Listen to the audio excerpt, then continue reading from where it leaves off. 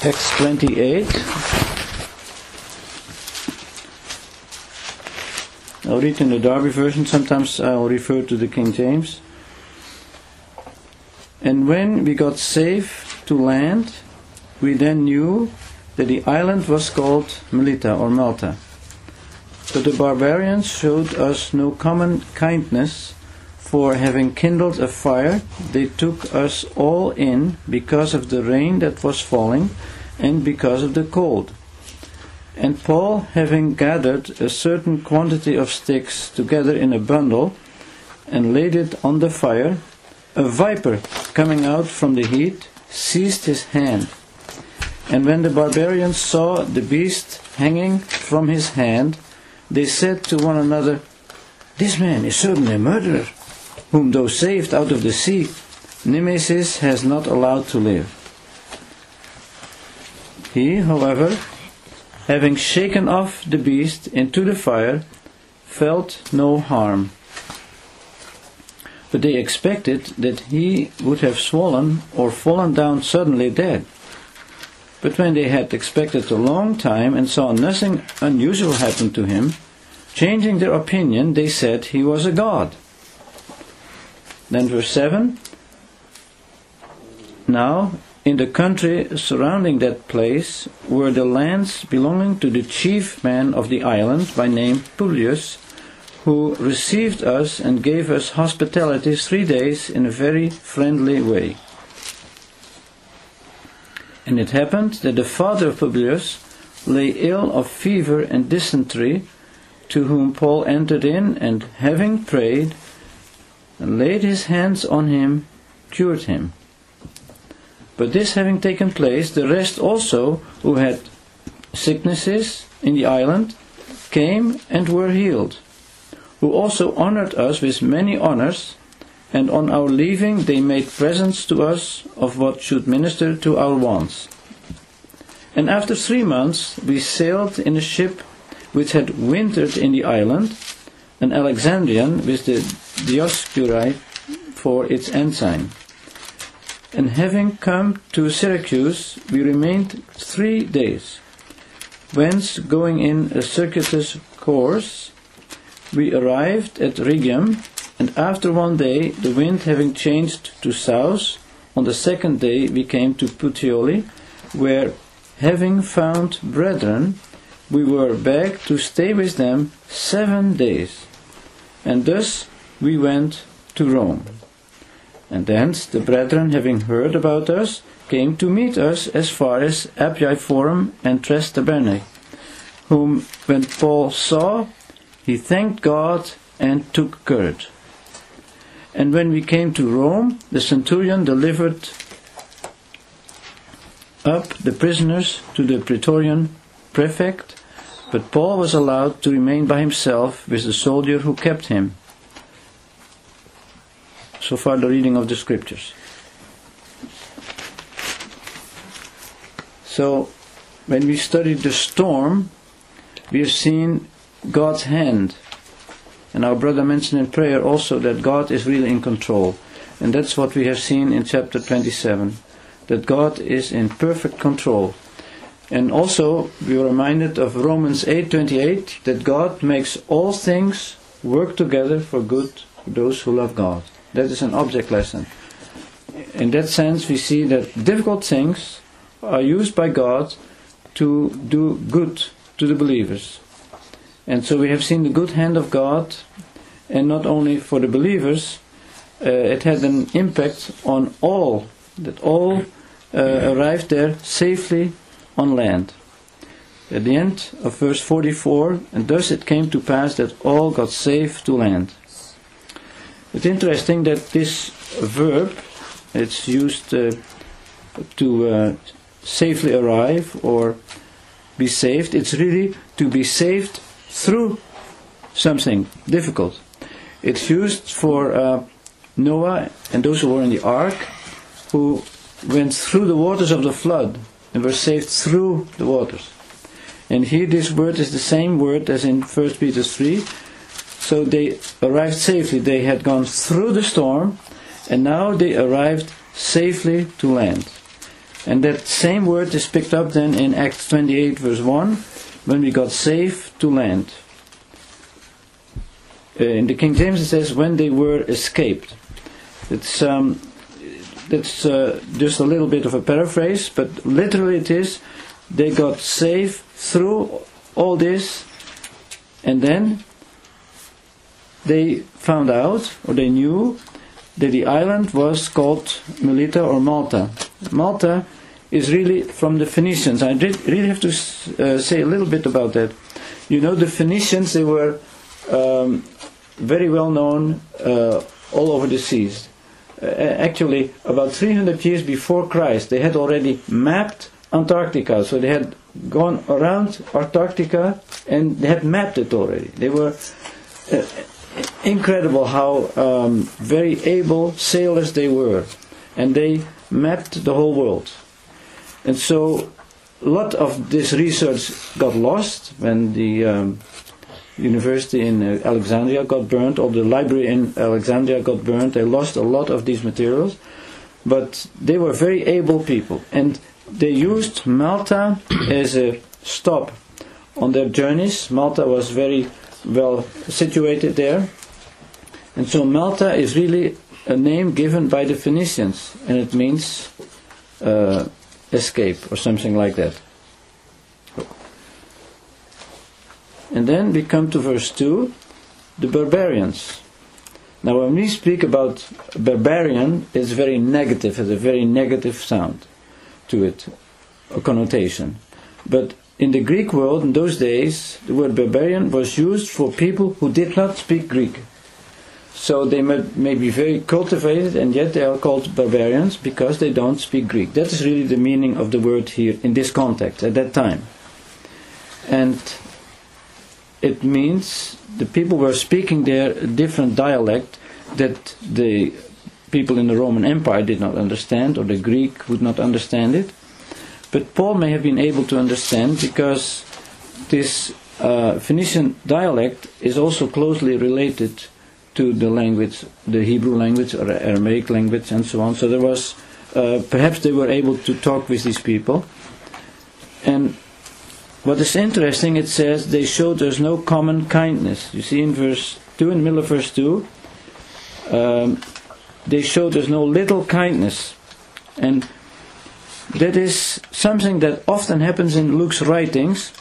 When he says no little kindness, it really means very great kindness. And that is a way that Luke often writes, using terms like this.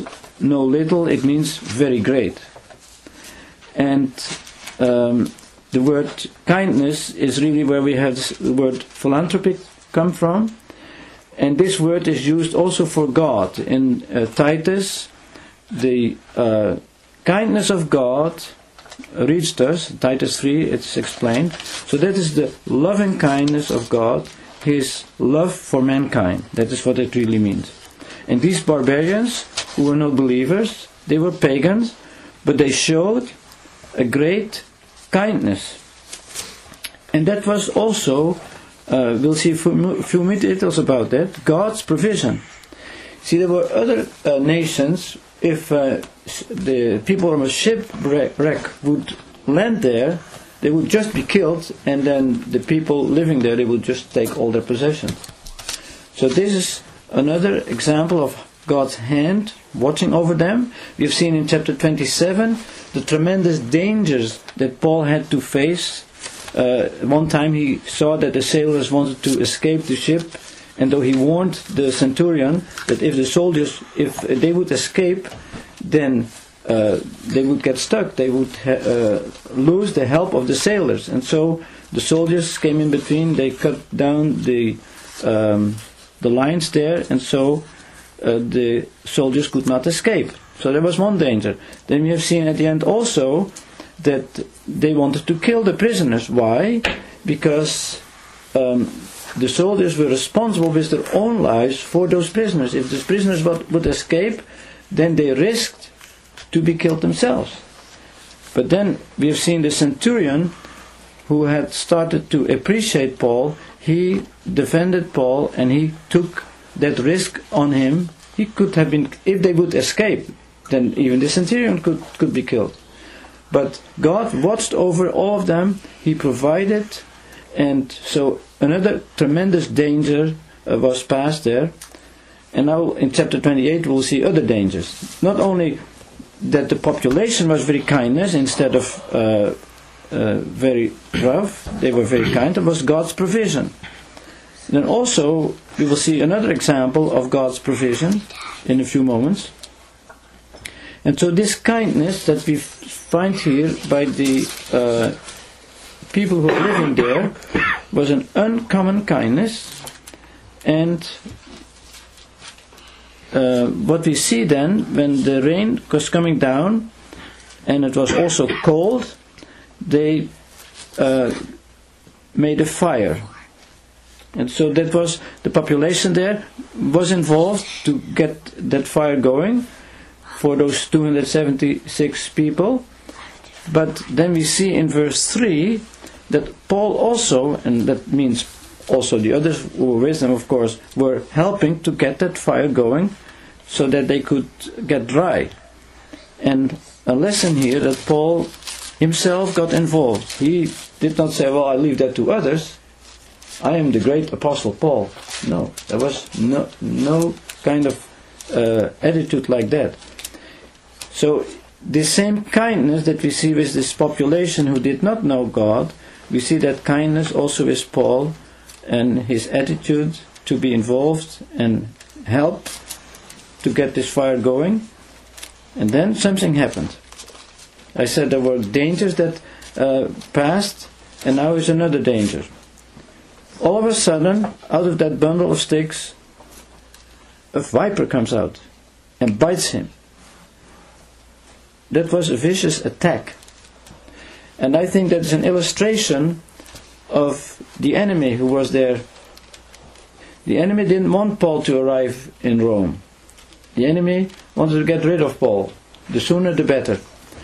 But remember that the Lord said to Paul in Acts 23 verse 11, after he had testified before the Jewish council, the Lord said in a vision at night, he stood by him, he stood with Paul to encourage him, and he said, as you have testified here in Jerusalem, so you must testify of me in Rome. So that was what the Lord had told Paul, and Paul knew therefore that he would arrive there. We have seen during the storm that he knew that he would get there, but he did not know at some time that all would get there in safety. But then the angel confirmed that all would get there in safety, and it was really because Paul had to get safely to the shore. That's why the others got saved also. But now there's another danger, because this viper was a poisonous serpent, and so Paul would die quickly if the Lord would not have come in. Now, the enemy is sometimes compared to a serpent, where you have the idea of, as you have in the Garden of Eden in Genesis 3, of seduction. But the enemy is also compared with a dragon who devours. He's compared with, his name is Satan, which means opposer. And that's what we see here also. By this attack, he opposes Paul, and it happened many times. And he's also the devil who puts everything in turmoil. But whatever he does, whether it is this way or that way he tries to oppose, he will not succeed, because God is in control, and we saw that earlier in the storm. And then I want to refer also to Mark 16. In Mark 16, the Lord had said to the disciples about the ministry that they would have after the Lord would be gone. In Mark 16, He gave these instructions to the disciples.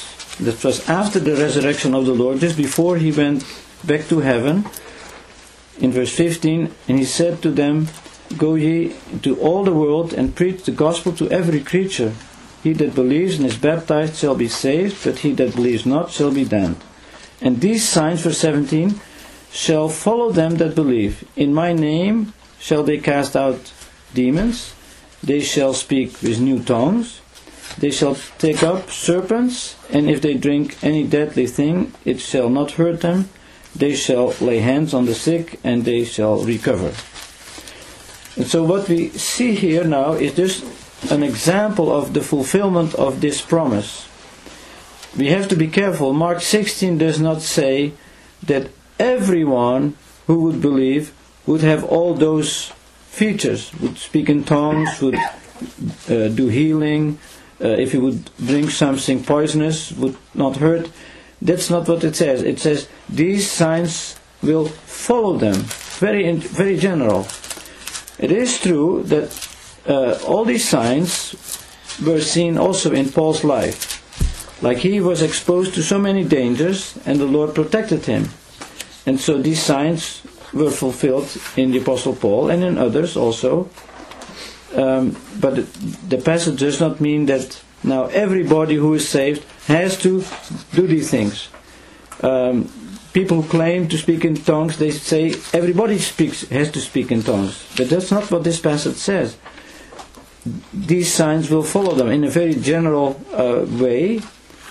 And so if someone would claim you have to speak in tongues, otherwise you are not a true believer, then you can say, well, did you already meet the poisonous snake? And did you survive that? If you want me to do that, then you have to do that too. Did you drink something poisonous and survived it? So you cannot generalize it that this has to happen to all. It happened to some, for sure. Some have survived these attacks of the enemy. And in Paul's case, you see that he survived all those different forms of attack of the enemy. I just want to mention that to your consideration. And then we go back to Acts 28. When this poisonous serpent had seized Paul's hand, the barbarians saw it in verse 4, and the beast was hanging from his hand, so it was really attached to Paul. It was a very dangerous situation. And then what they said, this man is certainly a murderer. And now he has escaped from the sea, but now Nemesis, that is the goddess of justice, is getting him. That was their reasoning. He must be a murderer. Well, we know that was not true. Maybe when Paul was a persecutor, he had put people to death, not as a murderer. They went through a process, or whatever it was. But yeah, maybe you could call him a murderer in that sense. But as a believer, he certainly was not guilty of murder. But secondly, God's ways are different. If someone is guilty of murder, he becomes a believer, it doesn't mean that now this man needs to be put to death. If the law demands that, then that may happen, and it is under God's government that is possible that would happen. But what they refer to is not the human government, they refer to a goddess. And so they are really in pagan thinking with this goddess before them, and there was a form of superstition. So that was their reasoning, that the goddess does not allow him to live. By the way, this word allow, the verb to allow or to permit, is used 7 times in the book of Acts. But then when they kept looking in verse 5, what happened? He shook off that beast from his hand in the fire, so the serpent was gone. And that's an illustration also how Satan will end. These attacks will not go forever. The serpent will not be there forever. He will be in the lake of fire, Revelation 20. And in the day of grace in which we live, the Lord sometimes uses the believers to stop the activity of the enemy. You see that in Romans 16. So the activity of the enemy is stopped here by God using Paul, and so the enemy did not succeed to have Paul killed or to stop him. That was it. That was another attack, as we said. Paul had to face many different attacks. Now, an application for us: we are under attack, like Christians in general are under attack. Whether it is by the lion in persecution, the roaring lion, whether it is by the bear, in David's story that he had fought the lion to protect the sheep, he had fought the bear to protect the sheep, and so the enemy attacks also today. The Christians in the Western world, they are attacked by the bear. The bear would squeeze his prey, he wouldn't even notice it, no noise. And that's how in the Western world people are attacked by the enemy in a very subtle way. The roaring lion, you see in the countries where there is persecution, so the enemy has those different attacks. But the Lord is able to protect His people, and He does protect His people. Sometimes He allows these attacks to take place and that people get killed, but nothing happens by chance. It's all under God's control. As we said earlier, God is in perfect control. But we have our responsibility, and we have seen that last time also, to put our trust in the Lord, to rely on Him. And that's for all of us. Whatever the situation is, we need to put our trust in God. And that is what Paul always did. He put his trust in God. The Lord protects him. He knows he has to go on to Rome. He will get there. And so this attack does not succeed. The serpent dies in the fire. And then what happened, the barbarians there, the people of the island, they were watching for a long time, and then they saw that nothing unusual happened to him. And what did they do? And they changed their mind, and they said, there must be a God. Well, the first conclusion, that he was a murderer, was wrong. The second conclusion, the opposite, was also wrong. He was not a God. That happened another time in Paul's ministry, that he was in Lycaonia with Barnabas, and then a man had been healed miraculously, and then the people thought that Barnabas and Paul were gods, like Apollos, Paul, he was speaking, and Barnabas represented Zeus, according to their thinking. That was not true, of course, but that is a similar situation. And then the Jews came and they incited the whole multitude, and then they stoned Paul to death. There again we saw an example how people can easily change their mind from one extreme to another extreme. And this is what happened here. They changed their mind from one extreme to the other extreme. And we know that both extremes were wrong. And that's an object lesson for us. Sometimes we changed our mind completely, but we need to be careful. We have to really consider things, what the Lord wants us to do.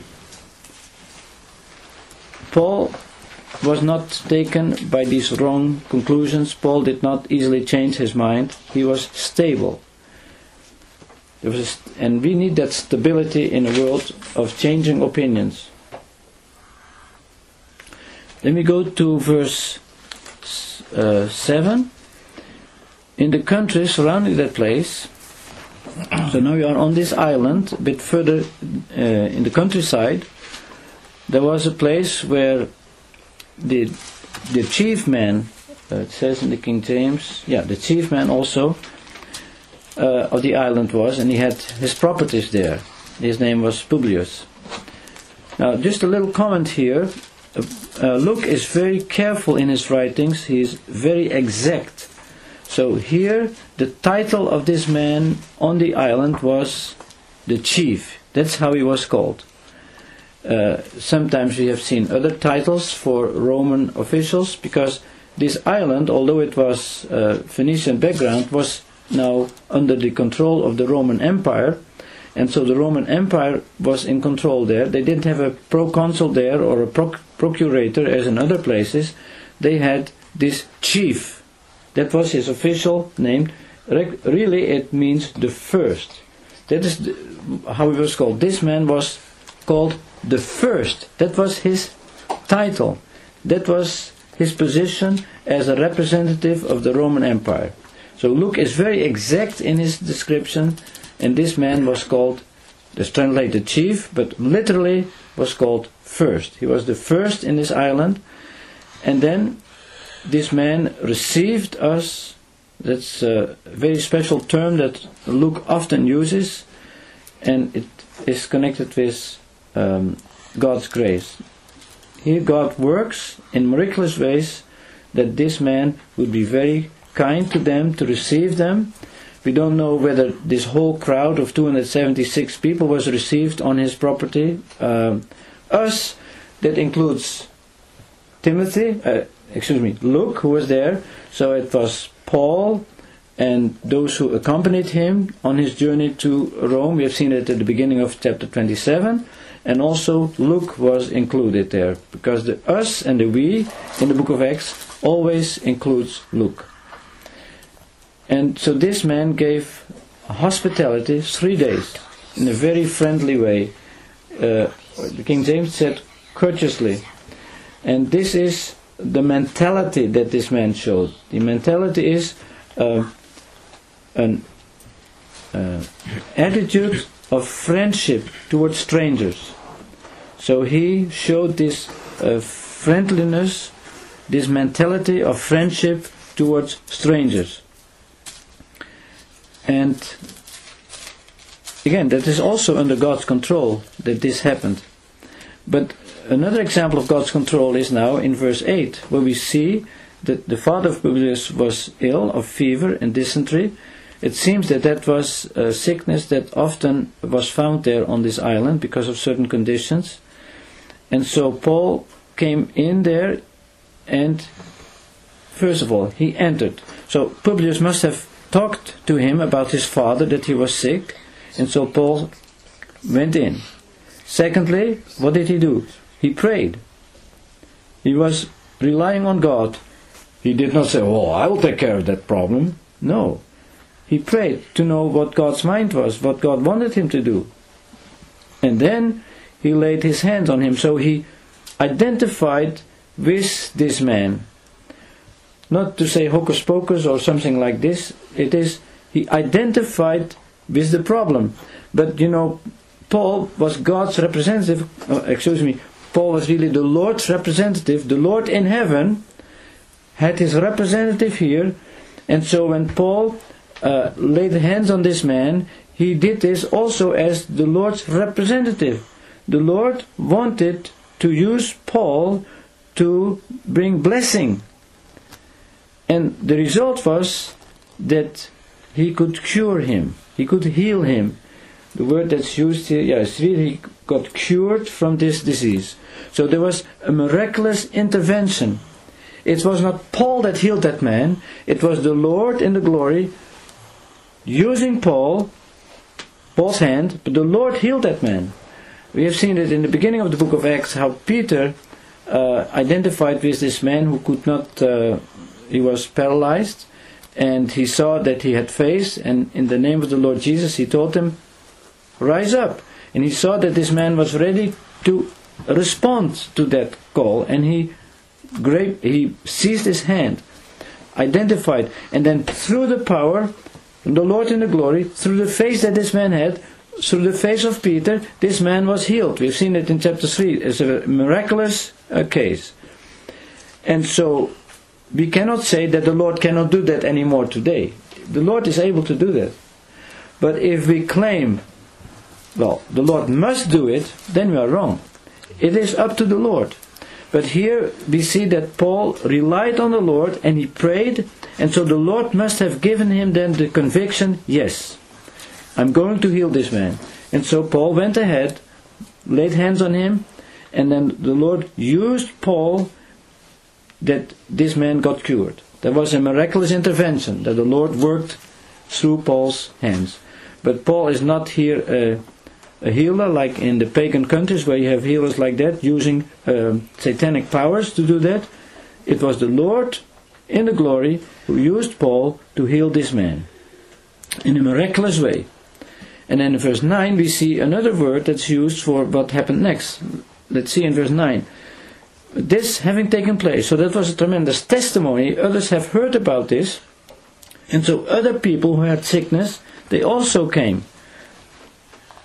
They had sicknesses.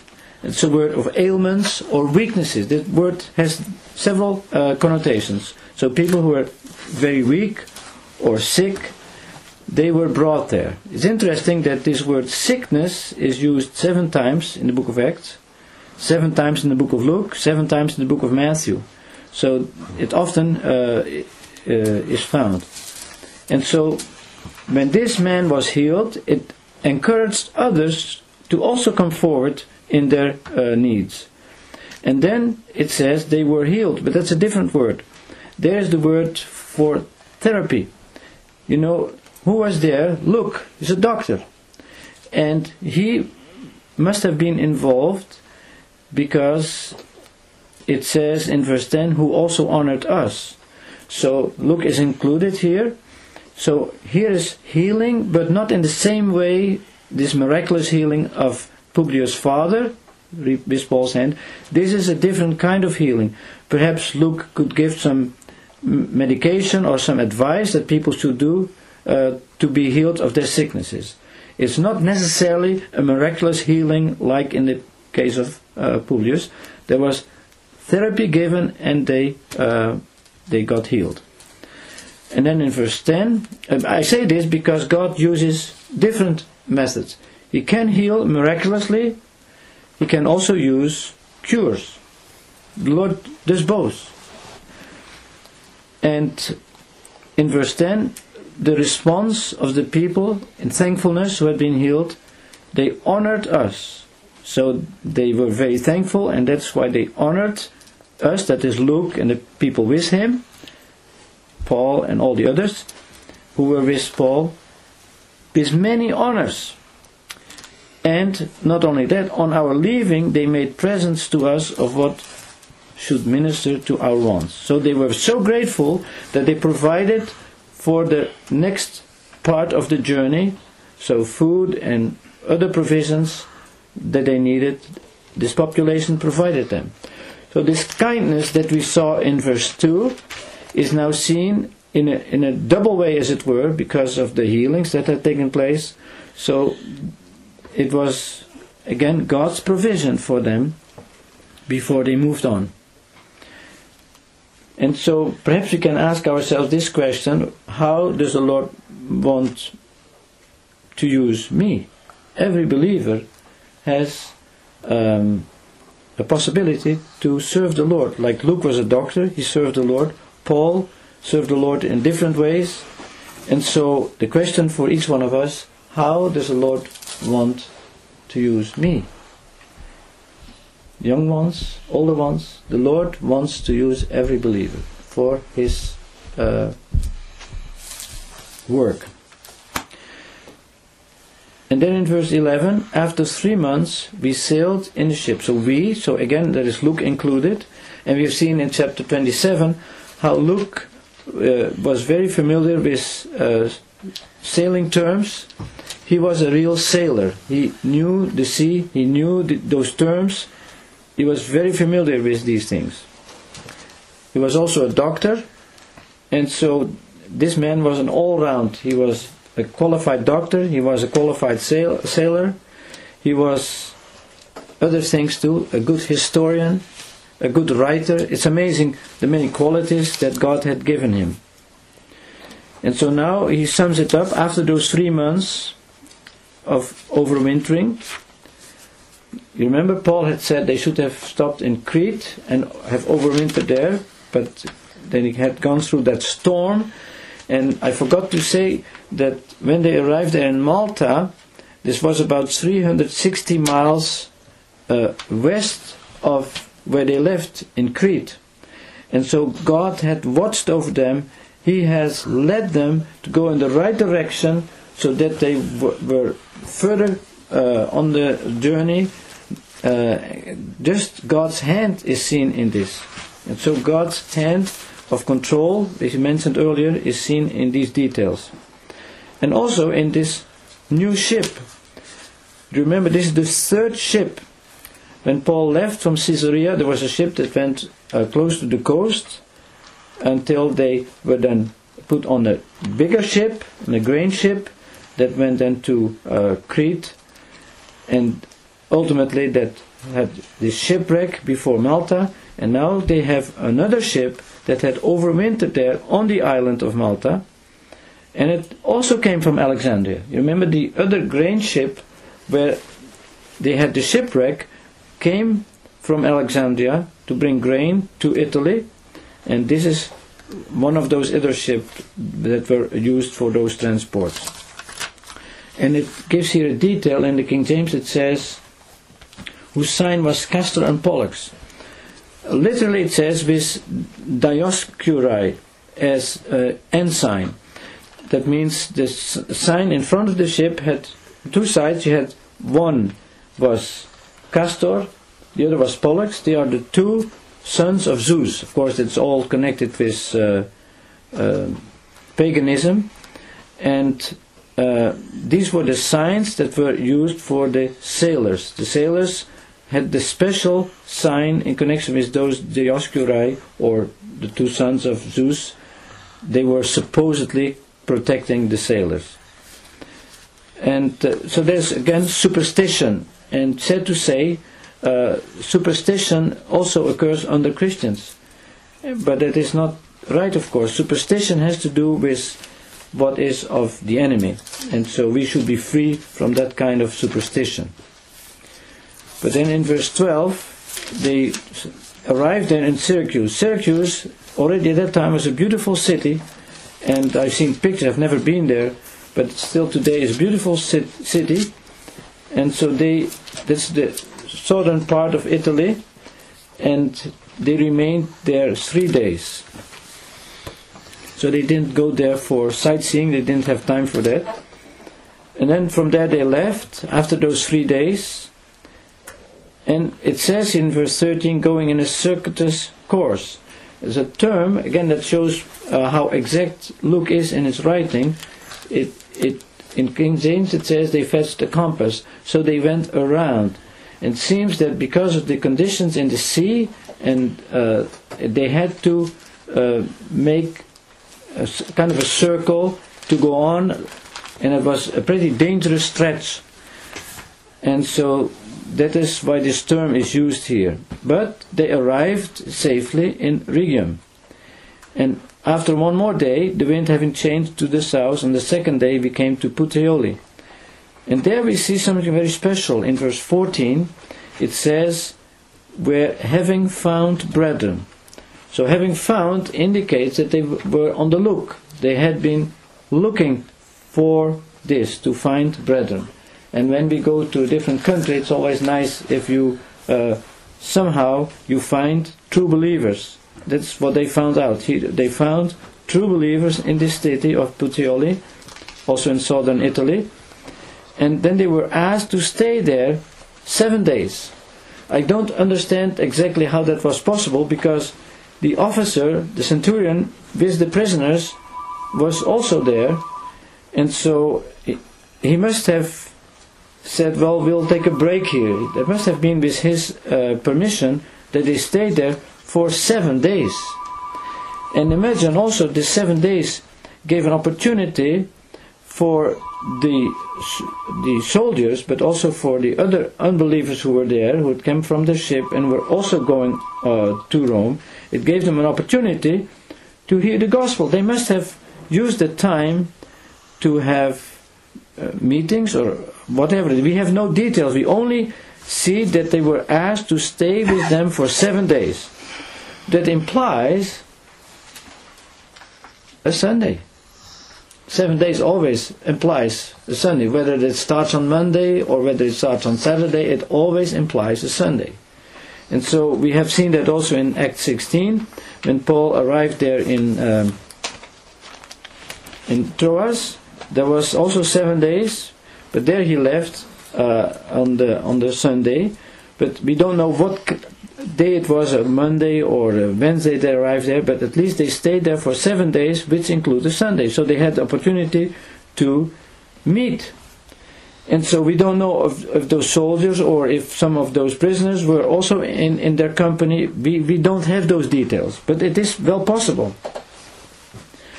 And then the conclusion is in verse 14, thus we went to Rome. The we is Paul and Luke and his company, but it's like a conclusion. Now they are almost there. They are on the last leg of the trip to go to Rome. We went to Rome. It's almost like a dramatic statement. Now finally we are getting there. And then in verse 15, thence the brethren, having heard about us, came to meet us. That's very interesting. This I can't remember now how many miles it is, but it's quite a stretch. From this point to Rome is quite a stretch. A couple of days' journey. 33 miles. 33 miles. Thank you. And so that was quite a distance when you have to walk it. But in the meantime, because they stayed there for 7 days, so the report had gone out already to Rome that Paul was on his way. They knew it already before that, actually. And so now some went to meet him there. And the word meet here in verse 15 is a very special term that is used for meeting high officials. 2 examples. In Matthew 25, the parable of the 10 virgins, they went out to meet the bridegroom. That was a very special occasion. It is used in connection with the rapture, when we will meet the Lord in the air. The same word. We will meet Him. So that is a very special term used to meet a high official or a very special person, a high dignitary. In this case, it is, in the rapture, it is of course the Lord. In this case, it is Paul, the Apostle Paul. And they wanted to meet him. So they went all the way from Rome to meet him here in Puteoli. So that's quite an effort on their behalf. And when Paul saw that, it is, actually, I'm now mixing the two places. In Puteoli, he found brethren, and they asked them to stay. But then when they went further on to Appiaforum and Tres Tabernae, there is where they met those brethren who came from Rome. So from Puteoli, people went to Rome to tell that Paul was there. Then from Rome, they went back to meet him in Appiaforum and Tres Tabernae.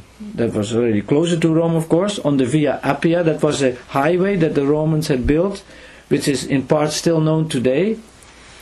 And so, what it says here in verse 15, whom when Paul saw, he thanked God and took courage. How wonderful. If we meet brethren, can we thank God? There are situations where people would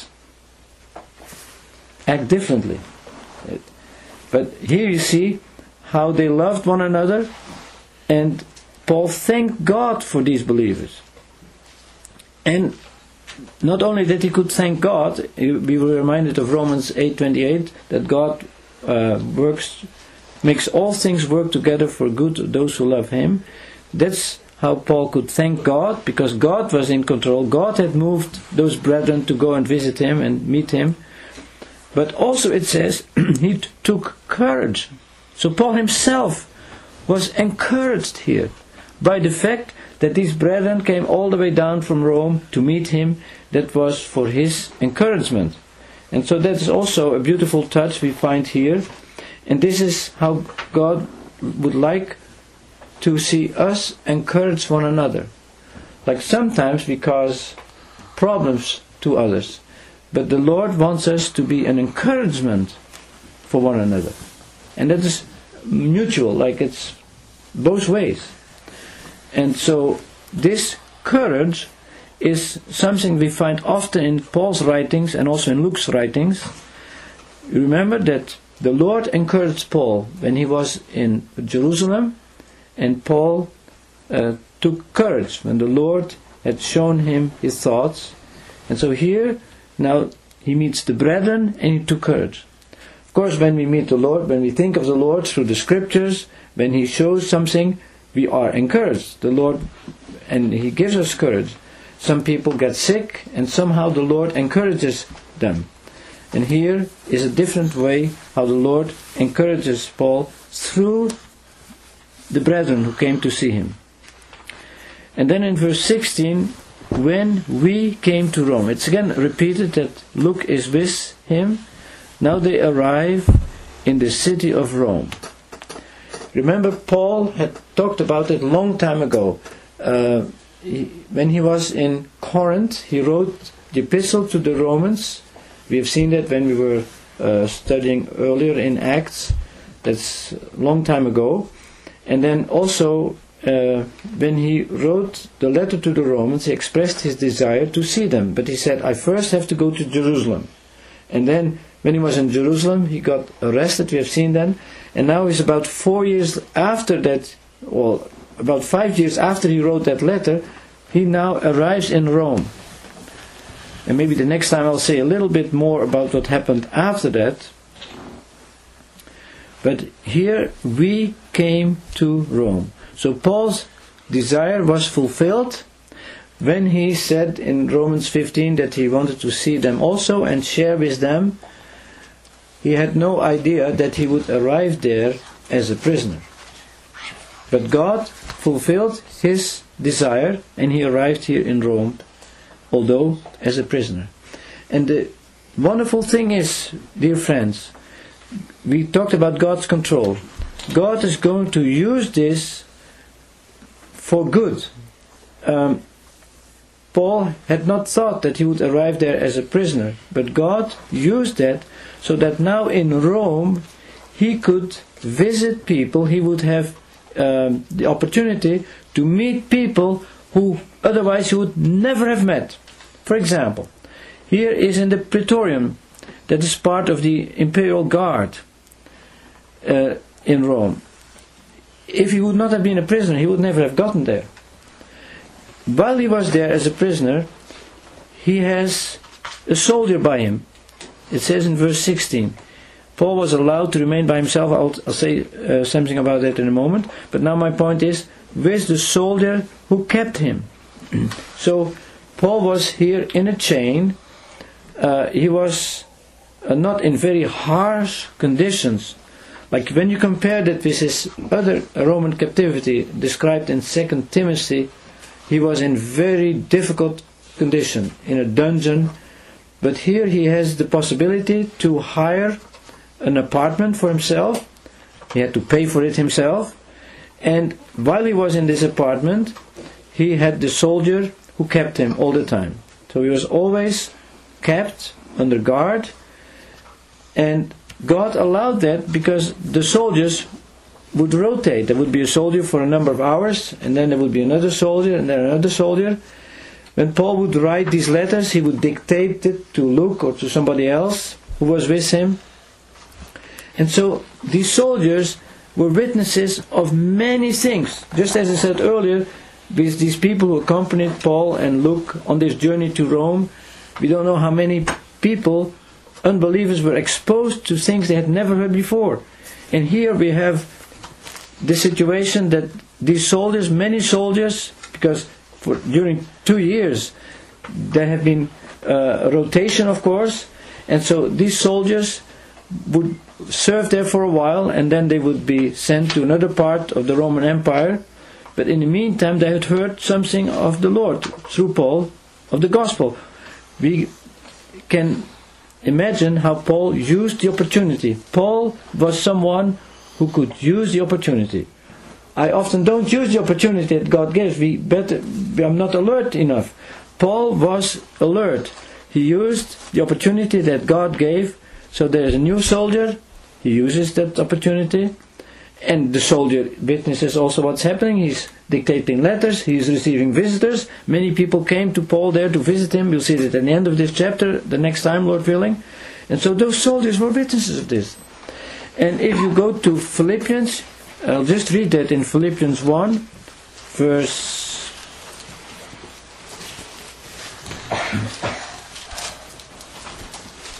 13, Paul says, we start at verse 12, Philippians 1 verse 12. So he is now in Rome, writing to the Philippians, I would ye should understand, brethren, that the things which happened unto me have fallen out rather to the furtherance of the gospel.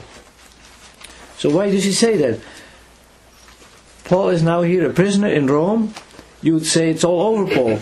The great apostle Paul, who could travel all through the Roman Empire, he can't travel anymore. So that's the end of his ministry. No, it is the beginning of a new part of his ministry. Because he says in verse 13, so that my bonds in Christ are manifest in all the palace, or the praetorium literally, and in all other places. So through the contact with these soldiers and the high officials, Paul had to give an account, probably several times, and so he met the soldiers, he met other high officials in the Roman guard here, and so God used that to reach out to others. And we see in Philippians at the end that he writes that the people of the household of Caesar gave greetings to the brothers in Philippi. So that means through the contact that Paul had with these people he met here in prison, several had become believers, and now they ask to send greetings to the believers in Philippi. In chapter 4 verse 22 he refers to that when he gives greetings to the Philippians. All the saints, so who were with him in Rome there, salute you, chiefly they that are of Caesar's household. So that shows how the gospel had now penetrated this through this Praetorian Guard and even the household of Caesar. It doesn't mean that Caesar himself, Nero himself at that time was would meet Paul. Probably that was at the other captivity in Second Timothy, but here it was the household of Caesar, which was of course a huge household. Many people were involved in this household, and so there had been people had become believers. And so that is how we see how God used this situation in an unexpected way to reach out to people who would otherwise never have been reached by Paul or by the gospel. And so it says in verse 16, to go back to Acts 28 verse 16, Paul was allowed to remain by himself. So that means, if it's the end of the chapter, we'll see that he was in his own apartment. In verse 30, he remained there 2 whole years in his own hired lodging or apartment, and received all who came to him, preaching the kingdom of God, teaching the things concerning the Lord Jesus Christ with all freedom unhinderedly. We talk about that the next time, Lord willing, but the point is now here that although Paul was in a chain, he had liberty to receive visitors, to speak to them, and we will see more about that the next time, Lord willing, when he invited the Jewish leaders. And so he was there by himself. Now, to be there by himself, he had to pay himself the apartment, he had to pay himself for his food, and that is why the Philippians sent support. We refer to the epistle to the Philippians. They had sent support to Paul, and he received help also from others so that he could support himself while he was there in this home, in this apartment, as a prisoner.